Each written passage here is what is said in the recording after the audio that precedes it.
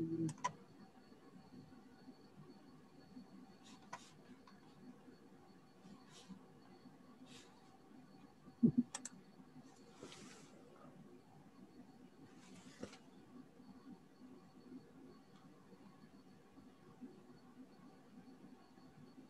right, I've got the slide up so you know you're in the right place. This is the Big Astronomy Planetarium show and panel discussion right after you hopefully have just seen the Big Astronomy Planetarium show. So if you have any comments about it, feel free to pop that in the chat as well.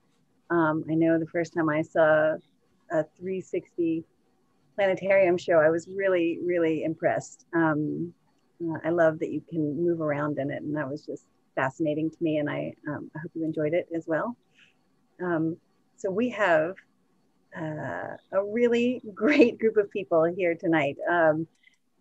You might notice that the themes of Big Astronomy were partially that it takes a lot of people to make this Big Astronomy happen, and not just the people who are doing the astronomy at the observatories, but also this team that's brought you Big Astronomy. We are part of who brings astronomy to you. So tonight I want to introduce part of our big team. Let's see, I'll just have a quick rundown of who is involved. And it's not everyone is here tonight, but a lot of people who made this show happen, from conception to bringing it directly to you, are here tonight. And I am thrilled to introduce some of them to you. And I'm going to let them introduce themselves because I think they're better than I am. But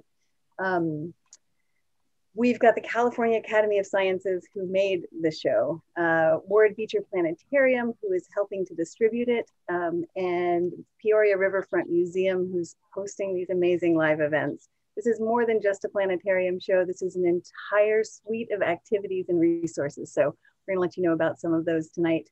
The National Science Foundation was our funder, and we deeply appreciate their enthusiasm and trust in us to make this. The ASP put together the hands-on kits, and I'll show you where to get some of those a little later.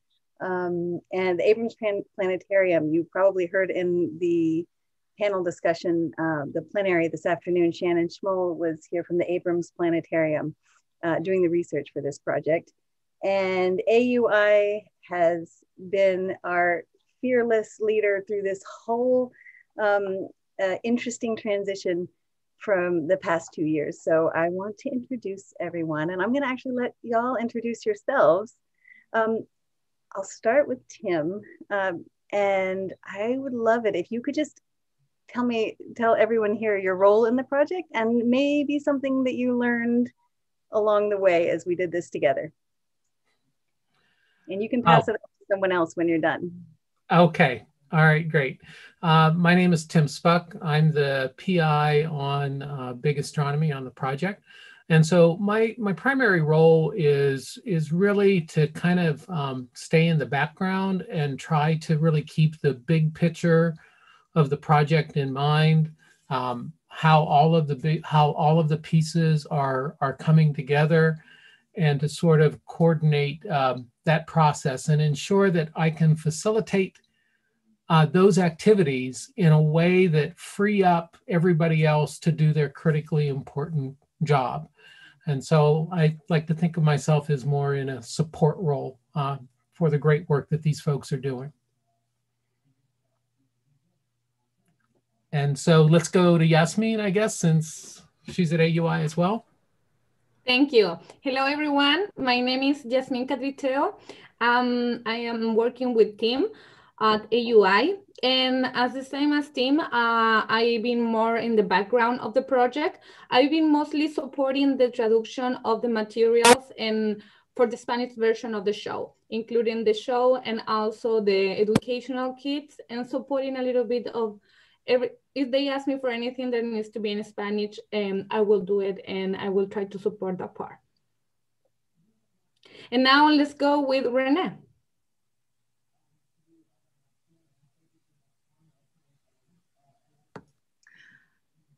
Rookie mistake. I'm not a rookie, but I was muted. I'm Renee Kerrigan. I am the planetarium director at the Peoria Riverfront Museum, and I became involved in this project. In the beginning, I was lucky enough to go to Chile with the ASAP program, the Astronomy in Chile Educator Ambassador Program, back in 2015 with both Shannon and Vivian, and that is where the sort of the dream for this project began, and helped with the creation of the grant. And now my main role is to coordinate the live events. So I hope you'll like us on Facebook, like Big Astronomy on Facebook, or sign up for our newsletter, because we do about twice a month Zoom to Facebook live events, somewhat like this, that directly connect our viewers and our audience with STEM professionals who actually work at these observatories. The next one coming up is with Celia from ALMA, who you saw in the show. She is a data analyst from ALMA, and she'll be telling us about her job and a little bit about her life. And so what I learned along the way is definitely how to be a good Zoom event host. That is not a skill that I had before we started the project, and now I think I've become fairly good at it.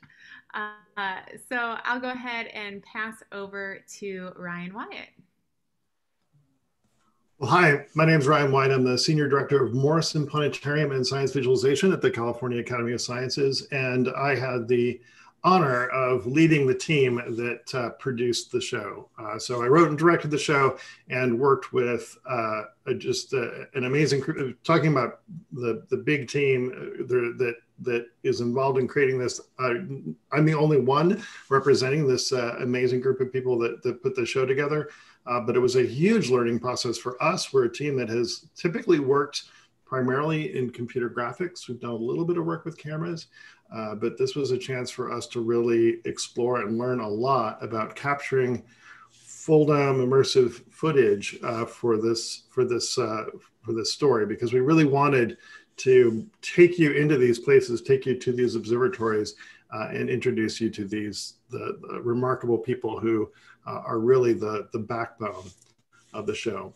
So with that, I think I'll turn it over to Shannon Schmal.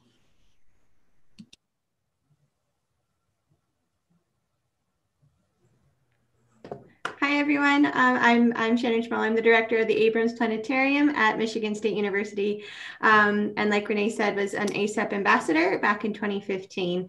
I remember, I think, talking to Renee about this project even on that trip. And so I'm very excited to see it come to fruition.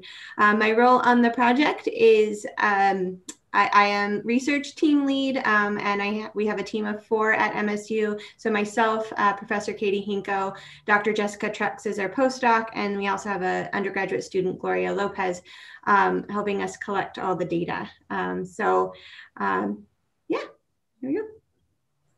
What did you learn? All right, what did I learn? I think the biggest thing I can say I've learned is just how amazing our team is and how quickly we were able to pivot and come up with really amazing ways of still getting the show out even after a very unexpected pandemic. This is a very different way of distributing the show than we expected. What we planned on researching involved going to planetariums that would be showing the show, and we can't do that anymore. So this was, everything had to change, and it had to change quickly. And I think we've just learned a lot about how we can do that. And now we're learning on the research end, we're going to be learning a lot about how to virtually deliver planetarium shows. And I think will give us good lessons for the future.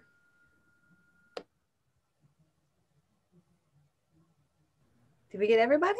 That was Except for you, Viv. Oh no, I'm asking questions. That's great. Okay, I'm going to ask you, Tim. What do you think is the thing you're most proud of about this project? Gosh, there's a lot of things. But I definitely have to say, I'm going to give you 2 things because they're both things that I'm very proud of. One of them is just this team, this group of people that you have that are on the panel here, and Tiffany Stone Woolbrecht, who's not here, and others, the way that they have responded to changes, a project like this, even absent COVID. There are changes, there are challenges that we faced along the way. All of those things, this team has really risen to the occasion. They've worked really well together. Even when we get frustrated with each other, we still, we can find our ways to express that frustration, and we're able to move on. And so this is it's an amazing group of people to work with. And I've said this before, I would work with this group on any project, because they're just phenomenal. I think the other thing, content-wise, that I'm really super proud of is the way that the authenticity of the show, the way the show itself portrays the observatories, and not just the observatories, but the people that are there and the spaces in which they exist. I mean, I've been to Chile. I've been very fortunate that I've been to Chile. I've been to the observatories a lot of different times. And I remember the first time I went to watch the show, and I was like, I want to know if this show takes me there. I want to know if it takes me to the people that I know there. And I have to tell you that, yes, Ryan and the crew at California Academy of Sciences did an amazing job of capturing just putting you there. And the authenticity of the film itself is just incredible. Yeah, it's so true. This is a big love fest. We just all enjoy working together so much. It's really, really sweet. And so there are a few questions already in the Q&A. If you all would like to ask the panel any other questions, make sure to put it in the Q&A, not in the chat, because sometimes with all the chat back and forth, those get lost. But I want to go ahead and Matthew Winger is asking about when the Spanish version will be available. So it is actually available now, but maybe Renee, would you like to talk about, or whoever would be showing that next? Who's showing the Spanish version next? Because it is ready. If you would like to show the Spanish version of the film, you can do that right now. We've actually, because we've reacted to COVID by enabling live streaming of the film in 360 degrees on your institution's website. So if you are a planetarium or a museum and would like to do something similar to what you saw tonight, you can do that by finding all the materials that you need at bigastronomy.org. And that includes both the English and the Spanish version of the show. California Academy of Sciences did a wonderful job in filming this show in both English and Spanish. It's not that they took one version and translated it to another. They actually made a Spanish version of the show that was filmed in Spanish and has a Spanish script, and it's wonderful. So you can you stream it yourself, and we have streamed the Spanish version of the show on the Big Astronomy's YouTube channel, but I admit that it's been a little while. We plan to do it again around the new year, so we need to make sure, thank you for the reminder, I'll make sure to start making plans for publicizing that soon. And then hopefully, as the situation with the pandemic changes, planetariums around the world will be able to show the film in both English or Spanish. It is available free at bigastronomy.org. And I believe it's been translated into other languages already. So our German is the one that is a fully produced version, and it was running at the Berlin Planetarium prior to the planetarium closing. So great. And just, for folks who want to sign up to get additional information as we do have a email sign up at the website, bigastronomy.org. Just go there and sign up, and you won't miss any of the news that's coming out then. Absolutely. So there are a few questions about the Vera Rubin telescope, and it was an interesting timing issue with filming, I know. So there was a question about, will we add a little bit more about that for a future edition, or is that a possibility to add? I know that we have some people coming up and who will be doing some live shows about the Rubin Observatory? Are there any other plans? So Big Astronomy 2, the sequel. Yeah. We'll have to, unfortunately, yeah, we had a chance to visit the Rear Rubin site, but the building was still very much under construction. So the short and kind of unnamed preview you get in the film is actually computer generated. So yeah, it would be great to go back for a sequel, I'd say. And I'll just mention one thing. One of the things you'll notice is that in the film, we don't mention LSST or Vera Rubin. That's because we knew that the name was going to change. And so we really couldn't identify the telescope. And so we had to sort of tiptoe around that a little bit. But stay tuned. There's another potential exciting project that might get built off of this Big Astronomy, something called Big Science. There's maybe a TV series that's going to be coming out. We'll see how that goes over the next 6 months. But if that happens, one of the first episodes will feature Rubin. So.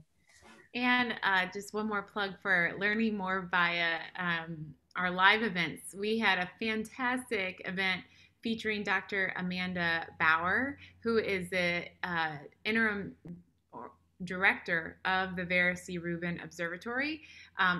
And she has a background in public outreach. So she's a fantastic speaker and gave a great presentation on that observatory and all the science that it will enable. And you can find that on Big Astronomy's YouTube channel and on our Facebook page. So I know that's not putting it into the planetarium shelf, but it is a way to learn more. And there are a lot of questions about how they could watch it again or send it to friends. And I know that you all know the answer to that. So I'll comment on that real quick. We do have a HD version. So there's the 360 version that you folks have been seeing streamed. We do have an HD version that's just basically a flat screen version. We are working on a timeline for the release of that, and that's likely to come out very soon. So again, sign up at bigastronomy.org, and you'll be sure to get that information. And Ryan might have additional thoughts. Yes, we are actually at the California Academy of Sciences YouTube page and the Big Astronomy page. We're doing a live 360 broadcast of Big Astronomy every Wednesday at 11:30 a.m. Pacific time. And it actually includes a brief live segment as well. So it's as close as we could get to what you would maybe experience in the planetarium. And then I believe Renee is also doing a weekly live stream as well.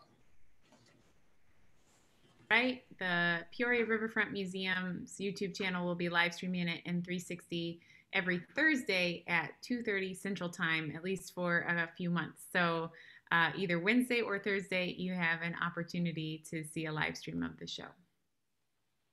Especially, there was someone in Europe who wanted to join this evening, but it was the middle of the night. So I think that'll be an easier show for them to catch.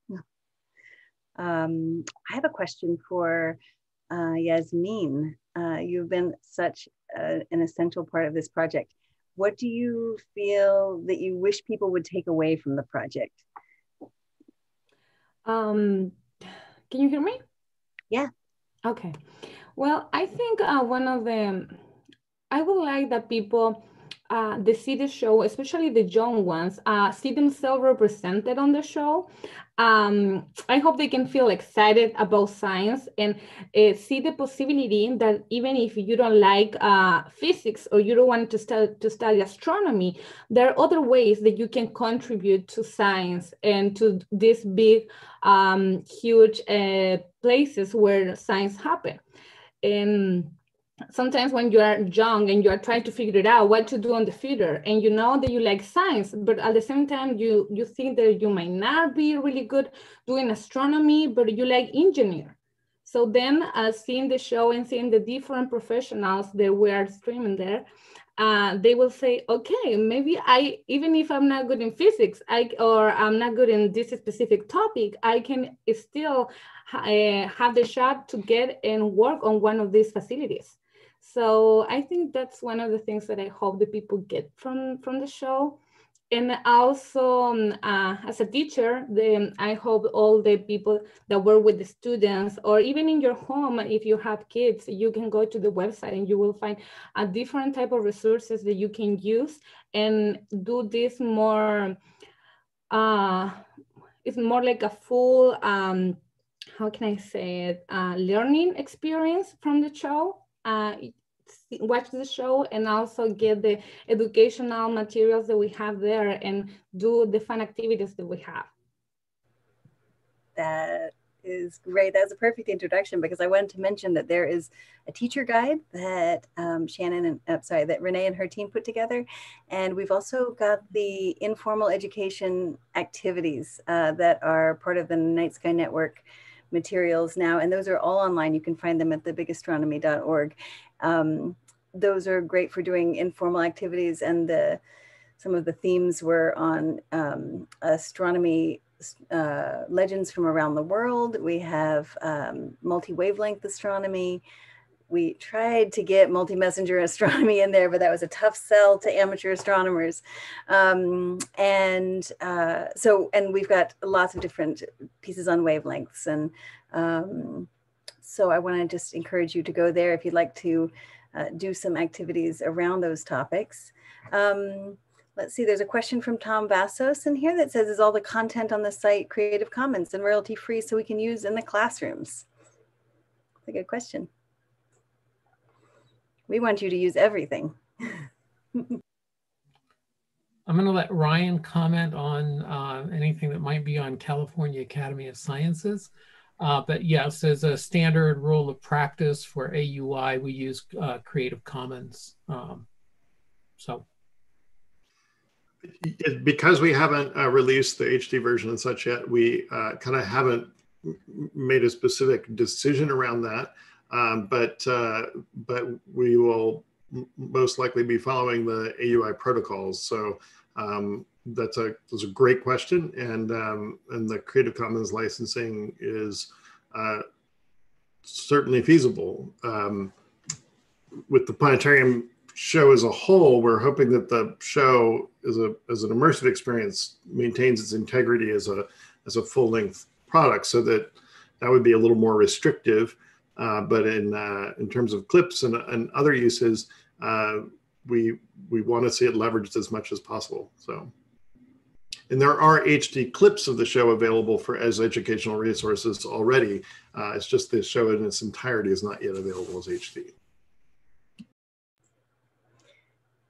And there was a great question about the Astronomy in Chile Ambassador Program.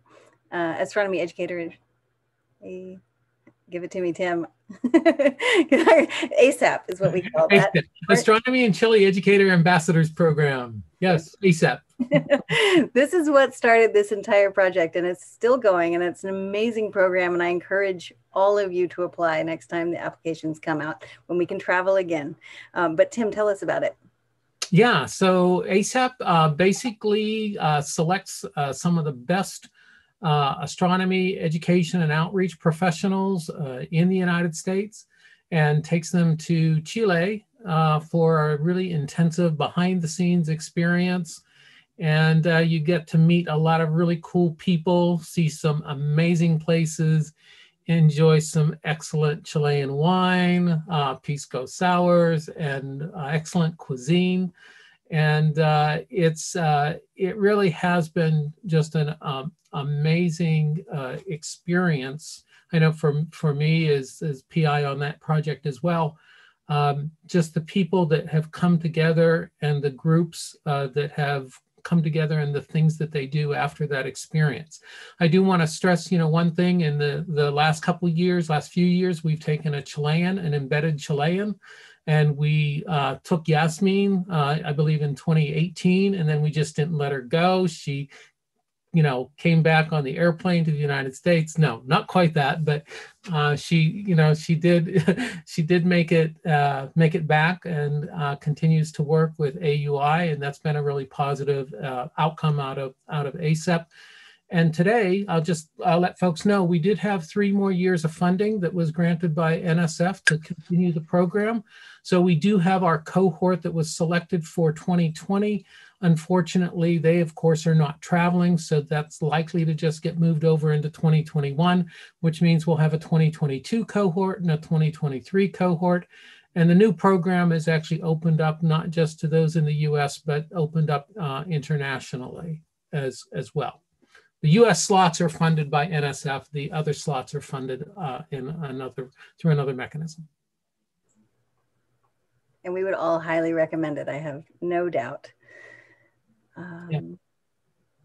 Yeah, so we should say that Viv, Yasmin, Shannon, Renee, and those of you who know Tiffany, and if Tiffany's not on here, all of you, and actually I guess our California Academy of Sciences connection, not Ryan, but Josh, those were all ASEP ambassadors. So this is a program that very much evolved out of this group. Are there any of you on the participant list who are also ASAP ambassadors? Shout out. I imagine that's true. Yeah, Christine is here. Excellent. And Carmen's here, okay. Yeah, so we have quite a few Astronomy in Chile ambassadors that were embedded among you. So Art. Yeah. Excellent. There have been babies born and anniversaries celebrated, and we've worked together through thick and thin through the pandemic, and we are really thrilled to finally bring this to you, our community. It's really wonderful to have been here with you, and I know we started a little bit late, so I don't want to keep you too long, but it's past 7 o'clock for me, which means it's past 10 o'clock on the East Coast and even later in Chile. But I really want to thank all of you for coming. And Shannon, were you going to give anyone a link? Did you want to talk about that before we go? Oh, sorry, no pressure. Yeah, coming right up. It's part of a big research program. So Shannon is doing research and her team are doing research to see how all of the pieces fit together. So I want to thank you all for you know, how important research is when you're doing a big NSF project. So she's going to put that in the link. So it's a bit.ly/big astronomy with a capital B and a capital A. If you could just take a few minutes. Oh, you can tell him, Shannon. Yeah, so this is a link to our survey regarding the planetarium show itself. And so if you could fill that out, we would really appreciate it. And also by filling it out, you are entered into a $10 Amazon gift card. So it would also help us out. So thank you. I want to thank you all so much, and thanks to everyone who is joining from the Astronomical Society of the Pacific meeting today. I hope you had a great first day. We're looking forward to tomorrow, another full day and a lot of great presentations. If you have any needs between here and tomorrow morning, you can reach us at meeting@astrosociety.org. So have a wonderful evening, and we'll see you tomorrow. Thanks, everyone. Thanks, Viv.